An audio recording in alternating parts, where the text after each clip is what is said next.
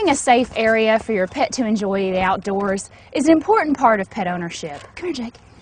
And at PetSafe, we make in-ground wired and wireless containment systems so that you can create a safe area for your pet. Now, training your pet to understand his containment area is an important part of the installation of your system. Whenever you're training your pet, it's important to be patient and consistent. Make training fun rather than stressful for your pet. Train your pet for 10 to 15 minutes at a time. Don't try to do too much too quickly. More frequent short sessions are better than less frequent longer sessions. You want your pet to make positive associations with the containment area, so make it fun. Give your pet lots of praise, treats, and have some playtime while you're going through your training. You should also remove the receiver collar in between sessions. If your pet shows signs of stress, such as his ears are tucked or his body is lowered, slow down the training schedule. Add some additional days of training, or increase the amount of playtime with your pet during training. Okay, it's day one of training. Now, day one is about getting your pet familiar with the pet area and also getting them to make an association with the tone that your receiver collar makes and the pet area.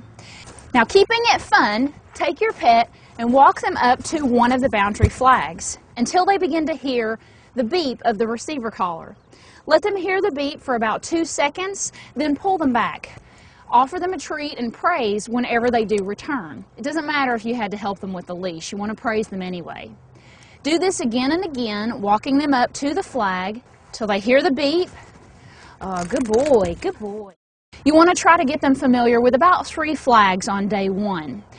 You want to keep working with them until they resist going close to that first flag that you started with.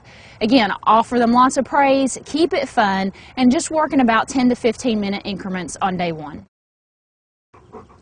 Now, on days 2 through 4 of your training, you'll want to start using the static correction feature of your collar. Now, if your collar has multiple levels of correction, we recommend that you start on level 2 and test your pet's recognition of this level. Again, he'll hear the tone and he'll be receiving a static correction. With full control of your dog and the collar set to the level that you've chosen, walk up to the boundary flag. Let your dog get the warning beep, followed by the static correction. When they get corrected, pull them gently back into the containment area and say, "Good dog." Give some praise and a treat. Good boy. Now, if your dog experiences any kind of stress when they get the static, just stop, have some playtime, reinforce the praise using good dog and other treats. And you just want to keep repeating this process of letting your pet get near the flag, hearing the tone, and getting the correction, and pulling them gently back in. And when they come, offer them praise and a treat. Good boy. As you continue your training on days 2 through 4, you want to keep working with your pet until they resist going into the static correction zone. Just like this. Good boy, Jake. Come on. So around days 5 through about 8, your pet should be very familiar with the pet area. They should recognize the static correction and the tone along with the flags and not be attempting to go outside the area. However, when they're in their yard, they're probably going to have some distractions. So you want to test and make sure that they aren't trying to go outside the boundary area when something is distracting them. So to test this, you want to get a toy like a ball or some treats or something like this that you can actually test this process. So to test this, I'm going to take this ball and I'm going to throw it outside the pet area, and Jake shouldn't try to go get it. Ready? Just like that. When they resist the temptation, praise them, give them a treat. Good boy, Jake. Very good. And just keep doing this all around the pet area, always praising whenever they don't go after that temptation. Good boy, Jake. Come on. After about 8 days of consistent training, you're ready to allow your pet in the pet area, but off leash. Now, your pet is only ready for this stage when they're consistently respecting the static correction area and the pet area. During this time, don't include distractions such as throwing toys outside the boundary zone.